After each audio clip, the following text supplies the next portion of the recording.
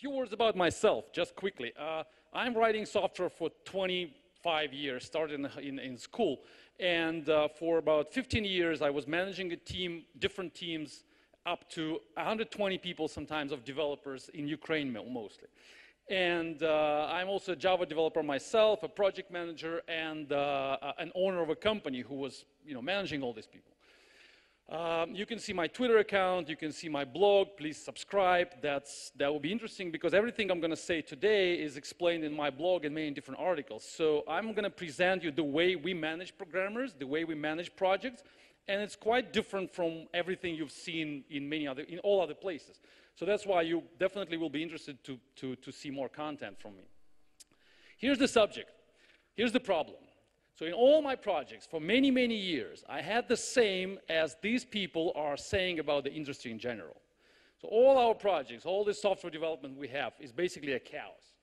So we fail, we slip the schedule, we miss time, we don't complete the requirements, we don't deliver, we spend money, and customers are not happy. I've had that for 15 years in most of our projects. And I found that statistics in the report which says we're in chaos, and they say that about like 94, which is almost 100% of projects actually fail and have to restart. That's what the report says about the entire industry. And they say that only 7% of that projects fail because of technical incompetence. So the problem is not with programmers. The problem is with the management. They fail because we miss requirements, because we don't understand what to do, because we cannot control what we do, because we cannot manage ourselves. It's not because we're bad programmers, not because we don't know Java or Ruby or whatever. It's because we don't manage ourselves the right way. And I had the same. So that's why I tried to solve the problem and invented the methodology, which actually, in my case, in my experience, in our projects, actually helped us a lot to resolve that and be successful. There are 5 things. The methodology is quite big, but there are 5 things I want to highlight today, and they're quite controversial. That's why it's interesting. So 5 things, how we are different from everything you've seen before. Thing number 1. Traditionally, you believe, or they believe, that the teamwork is so important for the success of the project. We think that it's so important to keep the team together, to make sure that people stay together, that they are motivated to work together. And the job of the manager is to make sure there's a team there, make sure that people match to each other, and this is the key factor for the success of this team, for the success of the project. So we just spend a lot of time on the team building, on team spirit, on making sure that people love each other, and that's how we guarantee the success. I think that this approach is for lazy managers. This is for people who cannot understand how to manage programmers. This is for people who are not really managers. This is what causes troubles in projects. This is what leads to loss of the A players. Do you know what A players, B player, and C player is? This is the terminology from the sales, actually, but I think it can be applied to programming as well. So in any team, we have A players, B players, and C players, like senior programmers, medium programmers, and junior programmers. So A players, they're always aiming for excellence, so they're always trying to do better. And C players are the people who we kind of have to remove from the team. So this approach with the teamwork, in our experience, is really good for C players, and it's really good for lazy managers. In our case, we do the opposite. We aim for individual responsibility, not team responsibility, but individual responsibility always. So we don't like the idea of the team in general. We always pay attention to who is doing what's the personal scope of the task, and we scope that task individually. So we always assign tasks individually to programmers.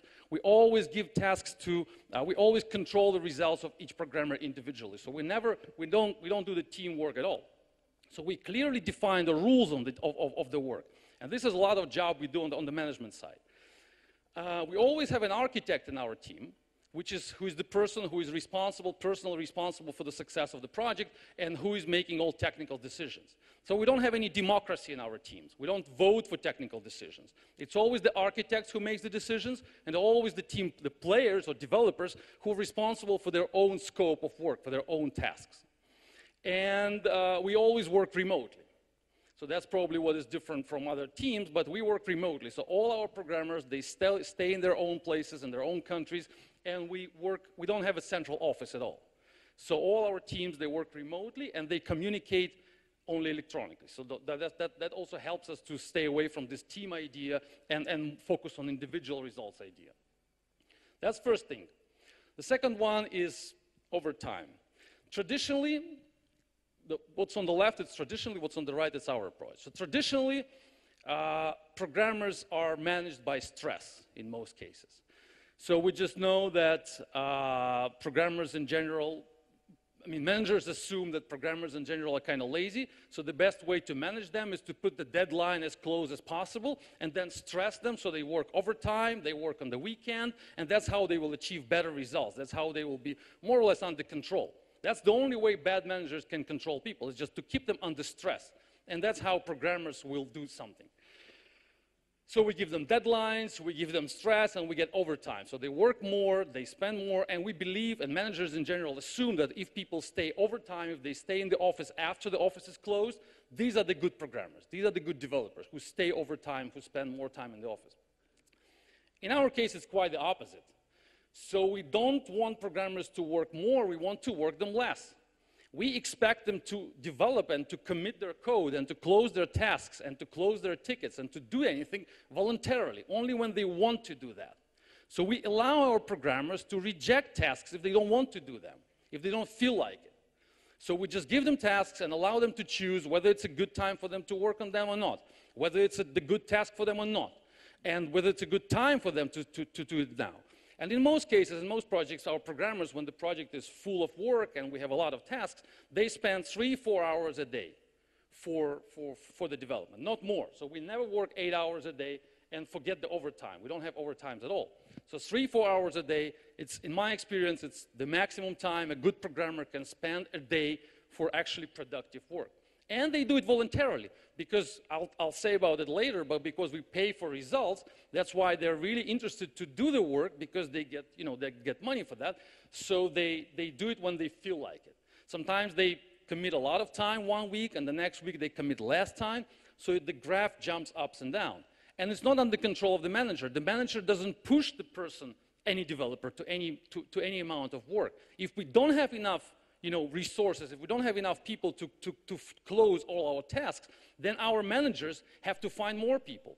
Then we have to find more resources. Developers, programmers, resources, whatever. So we find more of these resources, and it's a job of a manager how to find more resources and give that tasks to that people. But we never stress programmers. We never expect them to work more than they want to.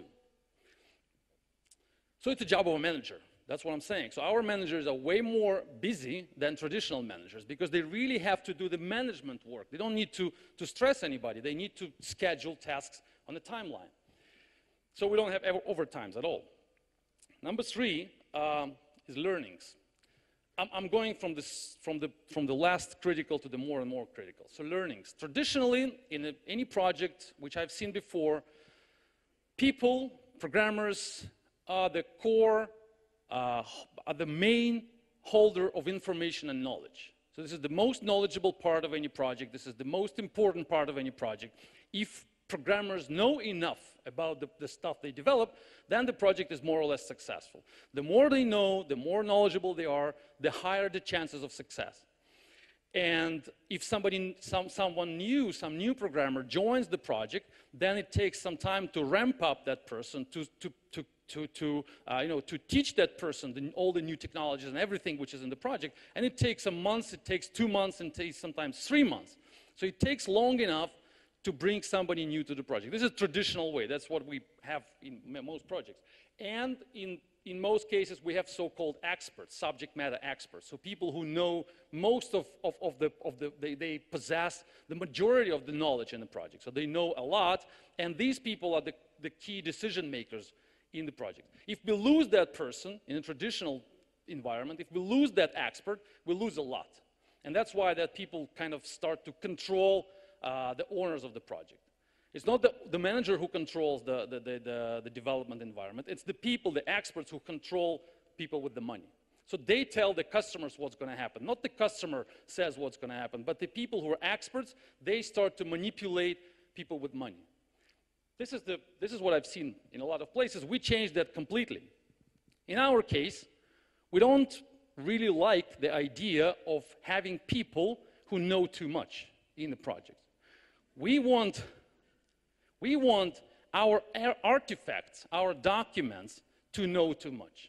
We want our product to be self-explainable, so that anybody tomorrow joins the project and can understand everything in just a few hours.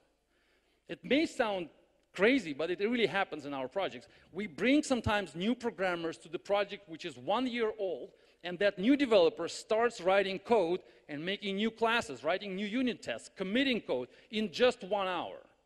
So it doesn't take a month or 2 months to learn because we don't have experts. We don't have people who know too much. We only have documents and source code and diagrams which explain everything. How we achieve that?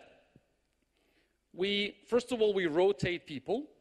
We change people from project to project. We move them because we understand that the more experts we have, the bigger is the trouble for us. We don't want experts. We want people be, how to say it, like commodity programmers. So they can work here and then tomorrow they can work there. So they can go from project to project and can contribute there as effectively as they were contributing yesterday in a different project. So first of all, I'll say a few words about it later, but here we rotate them, we change them, and second, we promote the idea of always blame the project, don't blame yourself. So if you start working on a project, you don't understand anything, you don't need to learn, you need to say that the project is not sufficient enough for me to understand how it works. If you open the piece of code, if you look at it, you don't understand how it works, you don't learn it, you don't ask anybody, you don't find an expert, you just say, hey, your class or your piece of code is not clear enough, so fix it. And then we fix it for you, and then it will be easier for you to understand it later. So we always ask programmers to blame us, the project, for not being clear enough. And we fix that, we improve the quality of the documentation, and we bring it back to you and ask, can you fix it now? If you can't fix it now, then again you blame us. And then in a number of that cycles, eventually the project becomes as clear for you so you can understand it in half an hour. You'll probably have questions, we'll get back to it. Number 4, we have 5 in total. Number 4, meetings. Traditionally, people believe that the more programmers communicate, the more meetings they have, the higher the chances of success in the project. The closer they stay together, the more these face-to-face communications they have, the higher the chances that they will actually understand what's going on and they will produce something. So that's why we have these Slack chats, we have these Skype calls, we have conference calls. Sometimes the senior developers, they spend half of their day or maybe sometimes the full day in just meetings and just talkings and exchanging information. And this is what managers believe is a good way to do. They think that senior developers have to be in that meetings. They have to spend time on talking instead of writing code. And even Agile Manifesto says so, like face-to-face communications is always better than documentation. We completely disagree with that. We believe that the more meetings you have, the more informal communications, the more of these chats you have, and the more face-to-face calls or whatever you call it, like remote calls, doesn't matter. The more you have of that, the bigger the trouble you cause to the project. Because you exchange the information which stays nowhere. We talk to each other, I explain you how it works, you understand how it works, but tomorrow somebody else will join the project and that person will not know how it works. So we will have to explain again, we will have to explain again. So every minute spent in a meeting is the wasted money of the customer. So the more we talk, the more we exchange information informally, the more money we waste, which is customer is paying us. So good developers, I believe, and we seriously preach this idea, the good developers, good engineers, they exchange information through documents, through diagrams, through the source code, through formal written communication, which is maintainable, which we can get back to in a year, in a month, in a week, in an hour, and understand why that decision was made, who made that decision, what was the reason behind that decision. To achieve that, not to enforce, but encourage people to actually use documents instead of calls, we don't allow them to call. We just, that's so easy. We just don't, they just don't have phone numbers of each other. So we don't have that Slack chats. We don't have that Skype calls. They don't know, I mean, they know each other, but only through, we work on GitHub, so they only know their GitHub accounts. All they can do in a project, if I don't know anything, for example, I joined the project and there are like 20 developers in there, and I don't have some information, I can't call anybody, I can't ask anybody. All I can do is I can submit a ticket and say, hey, this piece of information is missing from that document.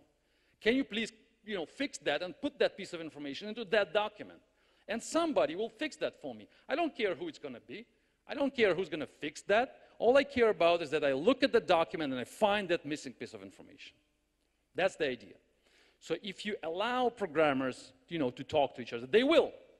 If you allow them to call, they will, because it's naturally better for us, to communicate, face to face. Just here's my friend sitting next to me. I'm going to ask him. I'm not going to, get the document. I'm going to just ask and get the information. We completely disallow that. For us, it's easy because we work remotely. So all our developers are somewhere. They're like, in different countries and different time zones. So we don't have a central place. So we just keep them like that, and we don't allow them to, to get into some Slack chat and talk. All they can do is communicate through ticketing system, through the source code. And that's how we achieve that result. So we have only documents and only diagrams. And I'm saying it again, sometimes, and it's very often, we have projects which are 1 year old, and the new developer jumps in, and there's like 50,000 lines of code, of Java code, like serious Java code. And the new developer jumps in and starts writing code in just 1 hour. It's unachievable in a traditional project configuration. The last one, and we have questions. Salaries, the biggest problem. So traditionally, we believe that, everybody believes that it's so important to keep the developer happy and to keep the developer safe, and it's, to get the loyalty from the person. So we need long-term contracts, good salary, paid every month, and that's how we're going to achieve, good results from that particular person. So we usually pay for, well, not we, but you usually get paid per month, per time, sometimes per hour, sometimes per month. But it's always for time. You just sit in front of the computer and you do something and they pay you for this time. You achieve the result, they pay you. You don't achieve the result, they still pay you. You work, they pay you. You don't work, they still pay you. That's a huge problem, I believe, especially for A players. Remember that A, B, C players? We have A players, people who really want to achieve something, and we have C players who just enjoy being in front of the computer. So the A players, they don't like that. They will leave your project, and they will not be productive at all, because this format, puts everybody on the same level. Because if I'm the A player and I produce result, I'm still, paid more or less at the same level as the C player who produces 0 results.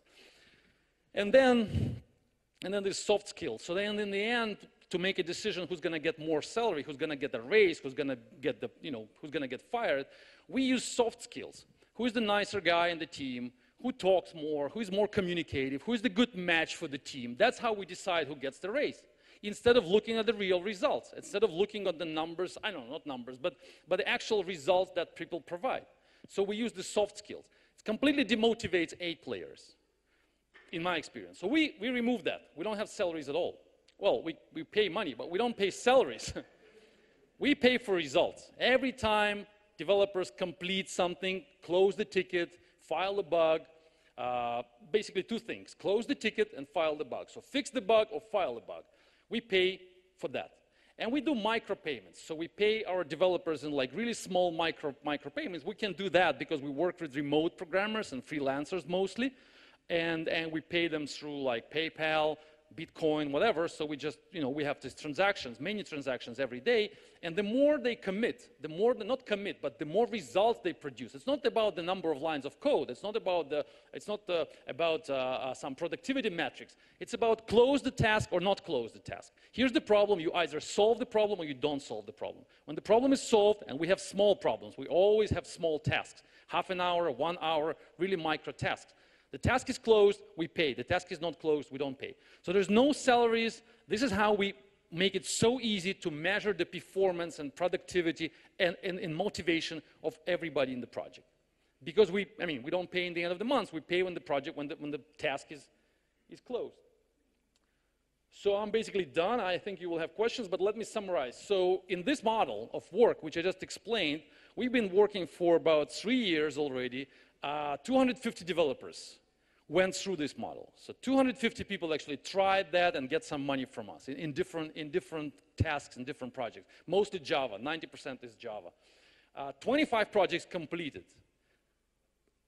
Commercial and open source. We have open source projects at all, so you can look at them, come to me later, I'll give you my coordinates, you can look at the GitHub account, and you will see a number of projects which were completed using this technology, this approach. And you will see how we communicate to each other in GitHub tickets. So you will see how we get rid of these meetings at all, and all our communications are there. So you will see even how we pay programmers, because all these like payment, successful payment notifications are there in GitHub. It will be quite interesting. And we produced about 300,000 lines of Java code. It's a pretty big amount of code. And all of these projects were really successful comparing to what I had before for many years. So I'm asking you to follow me, subscribe to the blog, and you will learn more. So now questions from you guys.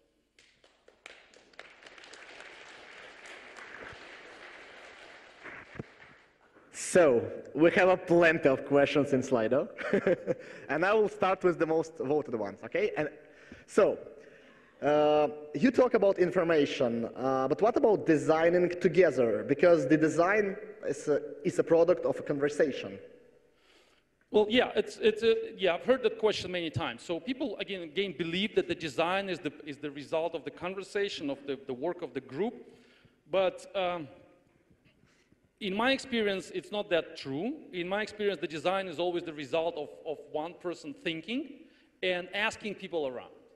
So when we start a project, we always have some person as an architect, in the role of the architect, and that person is responsible for creating the skeleton, the prototype of the product.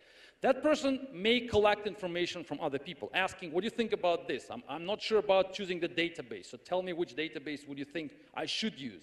Tell me about the technology I should use. So questions are welcome. The architect has to ask questions. This is perfect. But the final decision, the final design, has to be made by one person. That's what I believe in. We pay for answering questions, of course. But all questions are like tickets. So let's say, for example, you're a good database engineer, yeah? And I am like an architect, and I don't really know what kind of database to choose, MySQL or Postgres.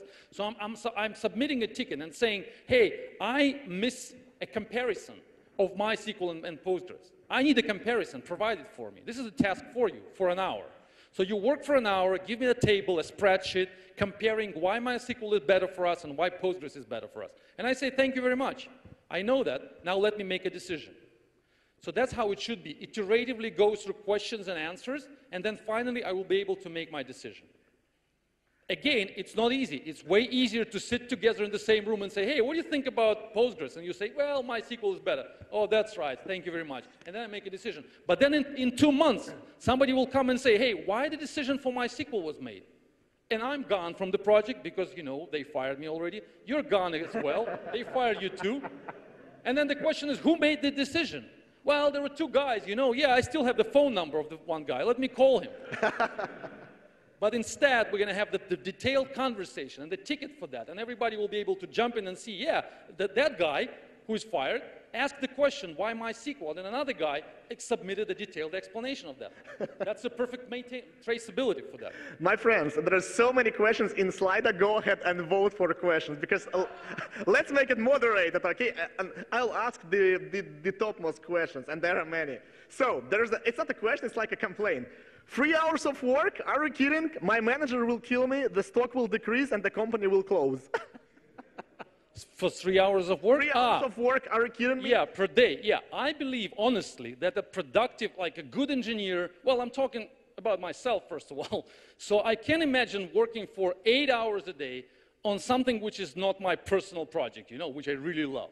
So working for somebody, for some project, for money, 3-4 hours a day is the total maximum a normal, good engineer can really handle. I think so. Otherwise, it's 8 hours and 5 hours of Facebook watching, out of this 8 hours.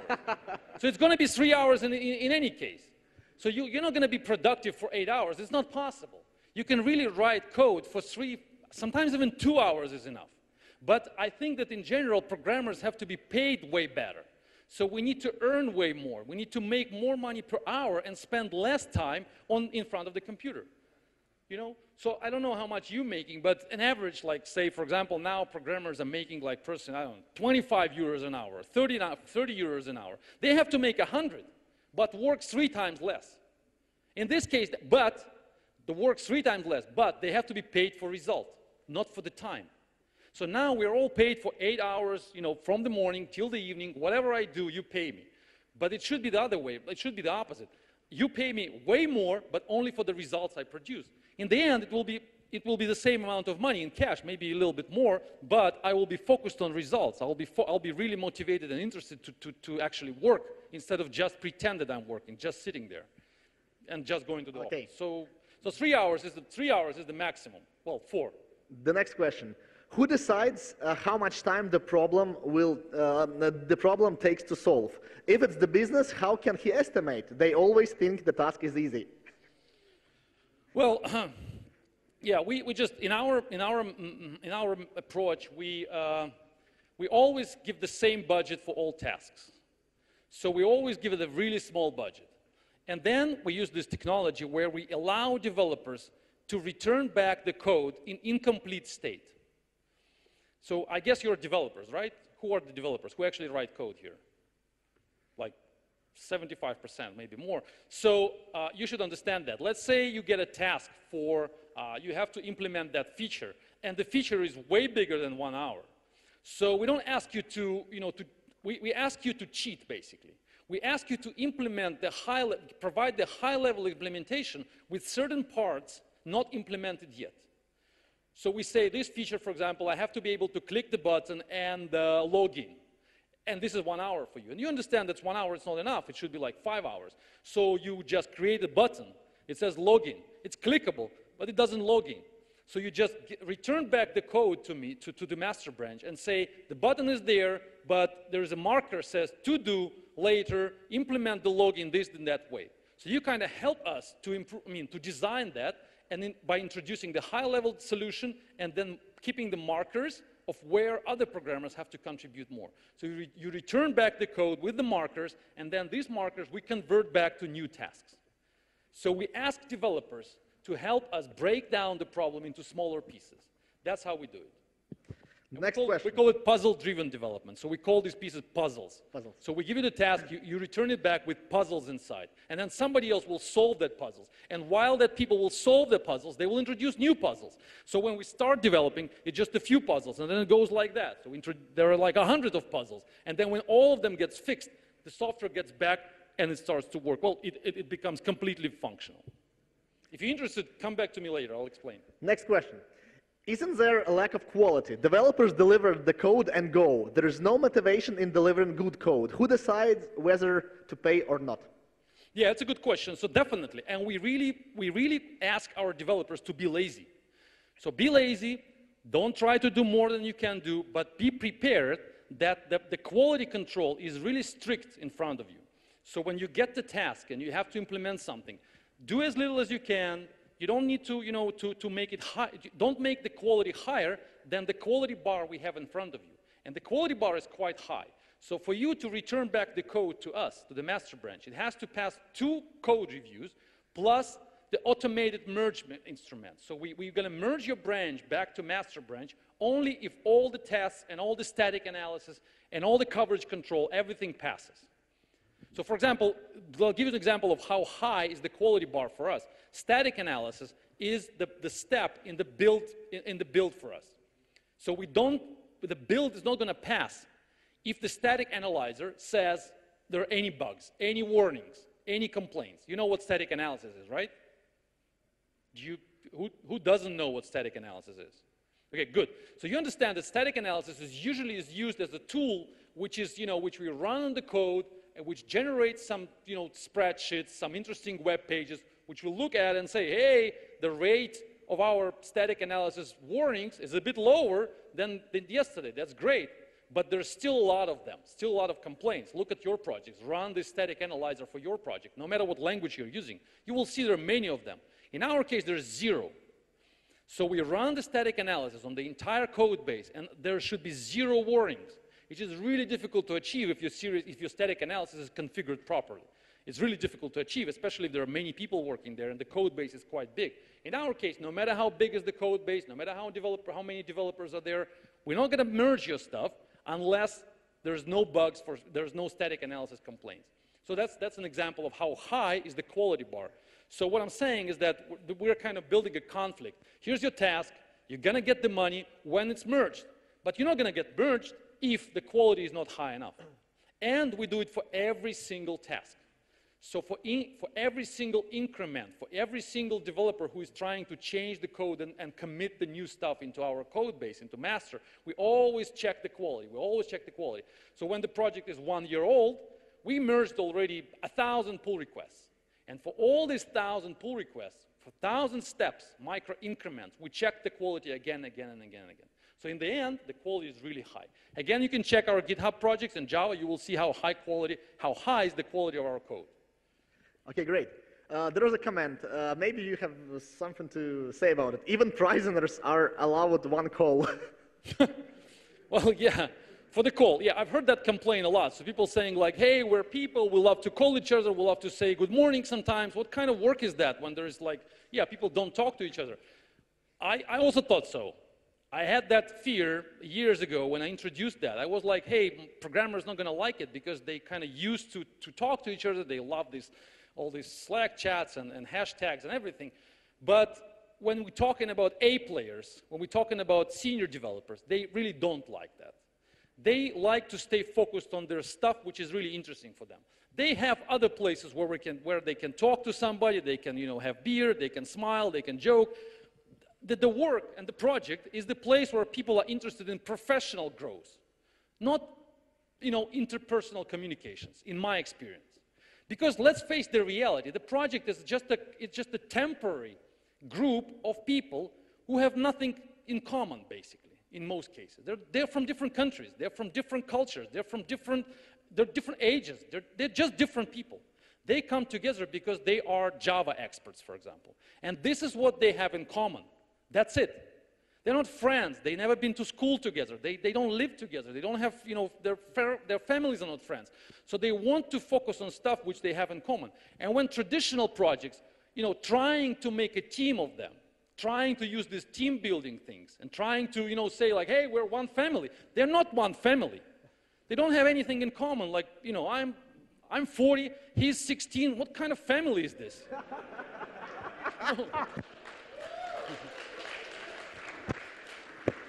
And this is really annoying for A players. This is really annoying for senior developers to be in the team like that. When people are trying to put them together and say, it's one family, one team, we're all together, they just leave me alone. Let me code. Let me write the code. Let me focus on that. We are doing exactly that. We're just saying remove that interpersonal stuff and focus on this on the technical problems. And people really appreciate it. A players. C players, yeah, they complain. They complain, they say like, hey, where's your Slack chat? How can I call you? I can explain you, let me call you. And I explain everything. We're just saying, no, here's the ticket, submit the ticket. You don't like the code, you don't like the documentation, submit the ticket. And he's like, yeah, it's not really how I'm used to do that, let me call, it's easier for me. It's a clear indication that he's a C player, he or she. This is awesome, man. So let's move on. If people are only paid for results, how do you handle periods where people have less productivity? They have personal issues, for example, but they are temporary. It's their own problems. I mean, yeah, but we're adults. I mean, it's business. So we pay people. I mean, our rates are high. That's first. So we pay people. We work remotely, and they're people mostly from not really expensive countries, and we pay like $40 an hour, $45 an hour. It's pretty high rate.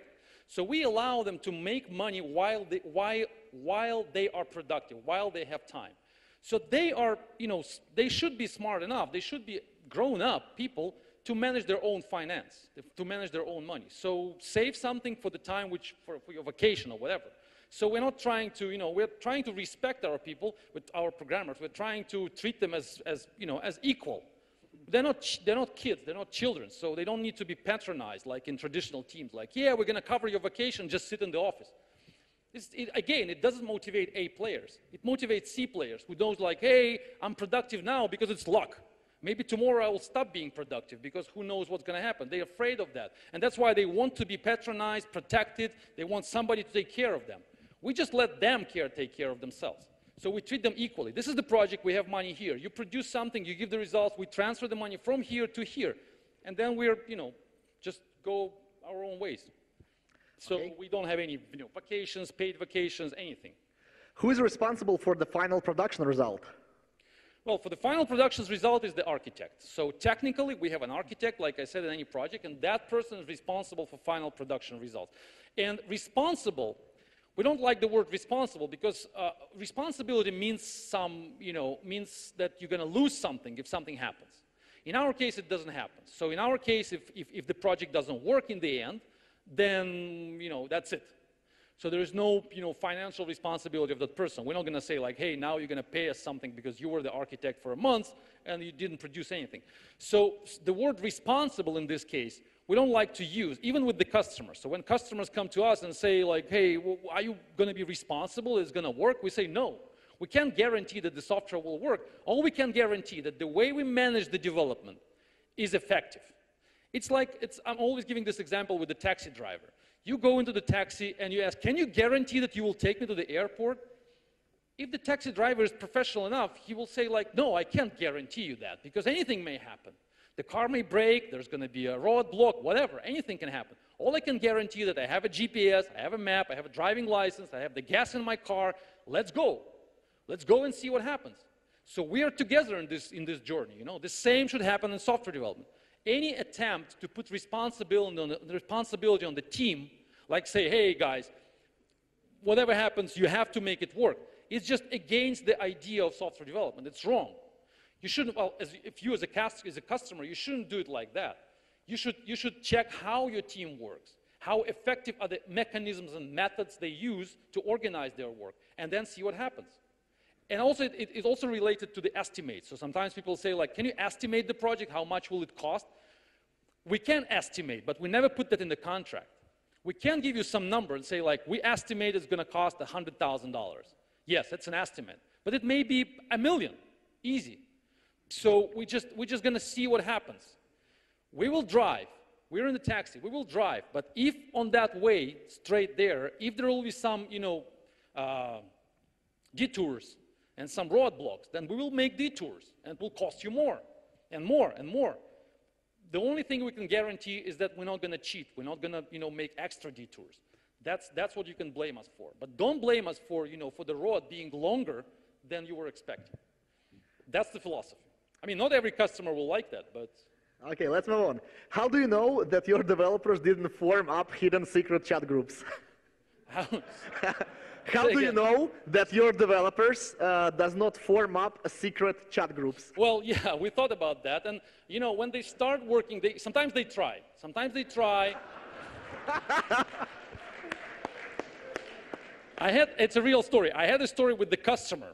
So the customer came to us, and I explained the idea, like how we work, and he said, like, I love it, let's do it your way. And then we started to work.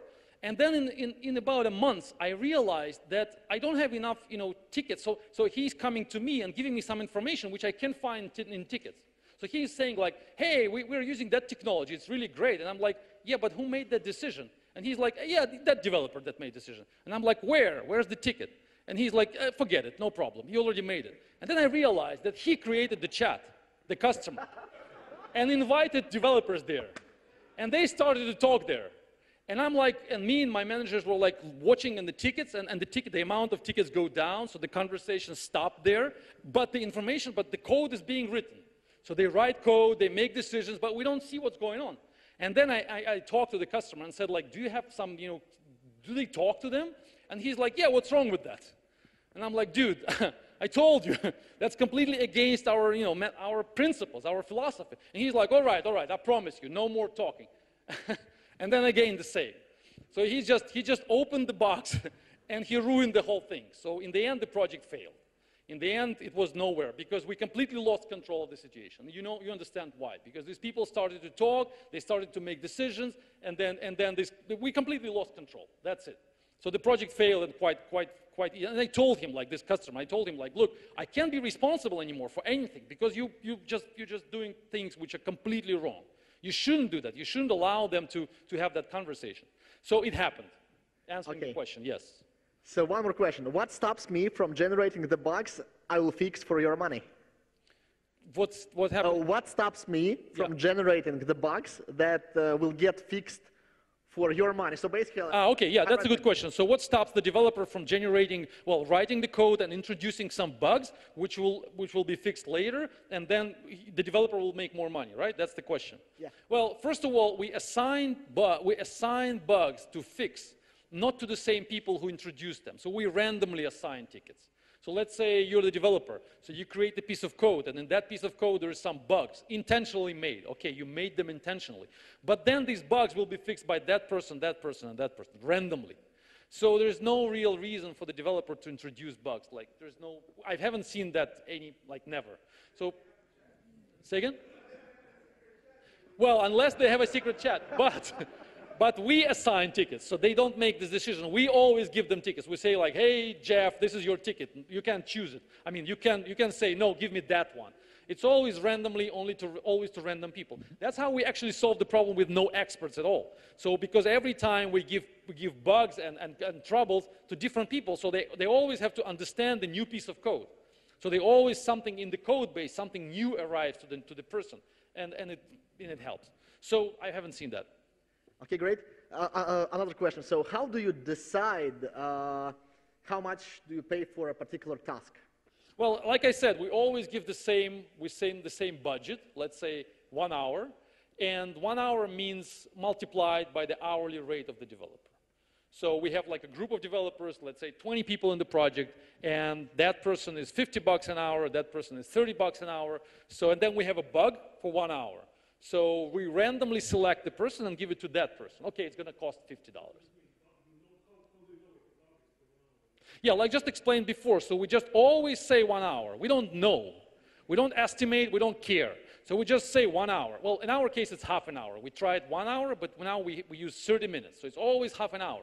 And we allow developer to cheat and return back the code, return back the fix, not completely fixed. So sometimes we have bugs which takes, I know, 5, 7, 10 steps. So let's say there's a bug, I assign it to you, you fix it, not completely. You just say, hey, for example, I introduced the unit test, which proves that this is not the problem. But I don't know what the problem is. So I introduce new unit test, and I put the new marker saying like, hey, please investigate further, because it looks like here's the new unit test, but it doesn't prove that the bug is there. I return that code back. The new developer picks up the marker and tries again. Again, the developer can't do anything. Again, the new code comes into master branch. The new developer is assigned. The new developer is assigned. So we can jump back and forth on these iterations, sometimes for 10 times. And eventually that will be fixed. So the total cost of the bug will be 10 multiplied by 30 minutes. So it's going to be 300 minutes, the total budget. But it's going to be 10 increments. 10 increments with 10 people, which is a way more manageable situation comparing to one person, 300 hours or 300 minutes. Hey, here's your task, work for 300 minutes, which means what, 5 hours. Maybe you will fix it. In our case, it's going to be 10 people touching that problem, 10 people. Eventually, the person number 10 will fix it. Which one is manageable, more manageable? Obviously, our approach. So we don't estimate, we just always say 30 minutes, half an hour, whatever you do, half an hour, do something, do something, do something. And then we iterate, iterate, iterate. Okay, great. What about ops? What about operations and infrastructure? How do you pay for that? Well, for DevOps, it's kind of something we haven't touched like seriously. So I'm not sure how it's going to work for DevOps, for the current situation with DevOps, where people actually, configure servers and install something on servers. So my answer is I don't know. We'll try. We haven't touched that area yet. Maybe with the immutable servers, which I think is going to be the future, when we'll have immutable servers and then the entire infrastructure will be kept in the repository as a code, and everything will happen in the code, and then the infrastructure will be automatically deployed to production, like in one click, then probably DevOps will be equal to developer, and then the problem will be solved. But right now, it's more like people with the SSH consoles, so it's difficult to do anything like that. If the server is down, does PagerDuty also just open a ticket? Well, in most cases, if the server is down, we also open the ticket. We also open the ticket and say, hey, somebody fix that. And then sometimes, it's a good question, sometimes we need that ticket to be fixed now instead of in 5 hours. In that case, we increase the budget. We just say it's not 30 minutes, it's 2 hours. Even though we understand it's a work for 5 minutes or 15 minutes, we just multiply, we boost the budget. We say like multiply. And it means like the developer will pick it up immediately and will try to do everything to close it, because the budget is way higher. So we actually motivate by money, which is a really good thing. So most people say that money is not a motivator. We completely disagree with that. Money is the greatest motivator. Is the greatest motivator ever invented in human history. We don't need anything else. We don't need this, tennis tables in the office. We don't need these coffee machines. We need money. Just give money to people in a clear way so that developers will understand why the money coming there, how to increase the amount of money. I don't need the soft skills. I don't need to please my manager. I just need to close more tickets. This is, I think, a way more productive, approach to motivating people. There's the question here, maybe, yeah.